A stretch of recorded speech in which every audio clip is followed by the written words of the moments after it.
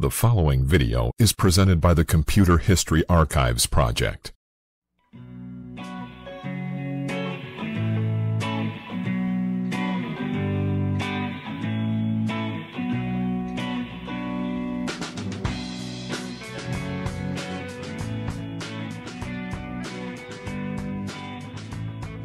In 1944, IBM introduced the Automatic Sequence Controlled Calculator, or ASCC, the largest electromechanical calculator in the world.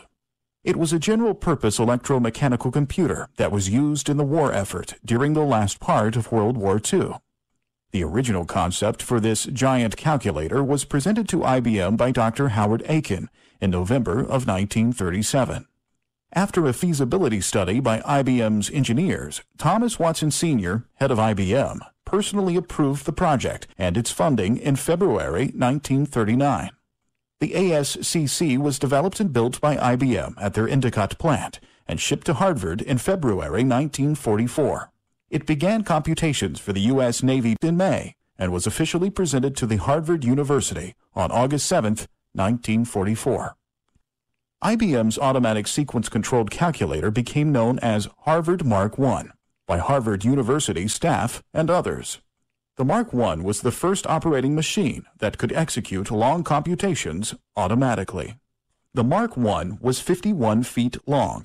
It used 500 miles of wire with over 3 million connections, 3,500 relays, and thousands of counters and switches. It was truly a giant of its time. The Mark I read its instructions from a 24-channel punched paper tape.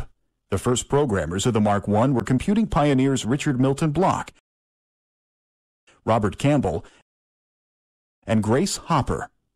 Because of its speed, in March of 1944, the Mark I was used to run mathematical computations in support of the Manhattan Project's atomic research.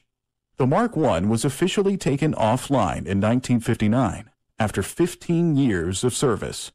Portions of it remain at Harvard University today.